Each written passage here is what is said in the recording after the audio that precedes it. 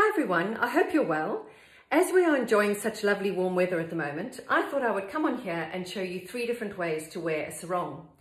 Now I know many of us probably haven't booked a summer holiday abroad just yet, but there's no reason why you can't look gorgeous and glamorous in your own back garden while enjoying the sunshine.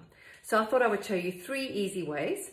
And you don't necessarily need to use a sarong that's dedicated just for swimwear, because there are lots of beautiful big oversized scarves or wraps with gorgeous colorful prints that'll work just fine. So I'm going to show you 3 quick and easy ways, and the first one I'm going to demonstrate with this gorgeous cherry blossom print scarf in purples and pinks and a bit of mint. And this is a very quick and easy one. So you take the scarf underneath your armpits, you bring the 2 ends together and you tie a little knot to join them, and then you take the knot and pop it over the head, and there you have a lovely crossover wrap good to go.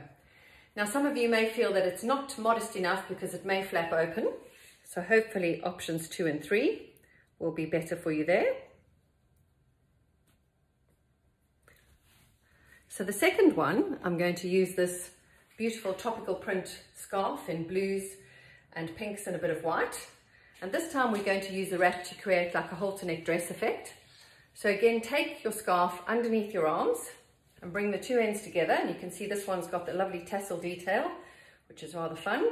And we're going to take the ends and cross them over and cross them over again and again, and do that a few times depending on the length of the scarf, and either tie a knot or a bow behind the neck, and there you can see you've got a lovely halter neck dress. If you're lucky enough to be on the beach, it's great because it stays in place, it doesn't flap open, and you can either sit and enjoy a drink and around the pool, or you can go for a walk on the beach and it's not going to come undone.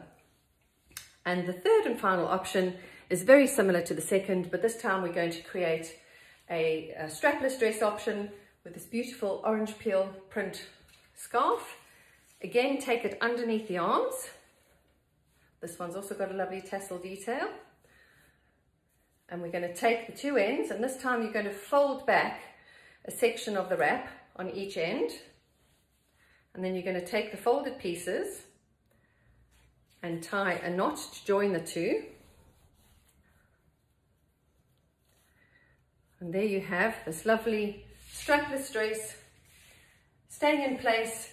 Great if you don't want any tan lines if you're walking on the beach, and a nice way to keep it in place. So there we go, 3 different choices.